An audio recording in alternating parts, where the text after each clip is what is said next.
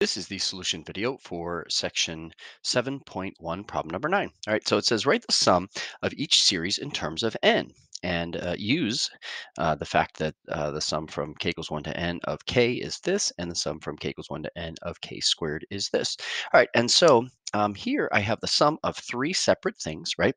And so that means we're going to take the sum from k equals 1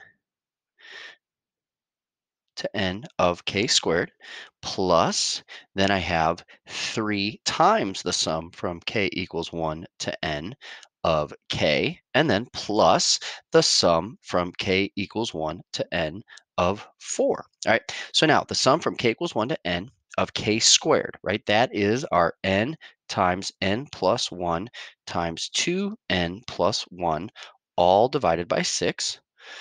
Then plus 3 times the sum from k equals 1 to n of just k, which is n times n plus 1 over 2. All right. And then lastly, plus, all right, this is the sum from k equals 1 to n of 4, right? So this would just be 4n, right? And so that is our value if we, take all those. This is just in terms of n.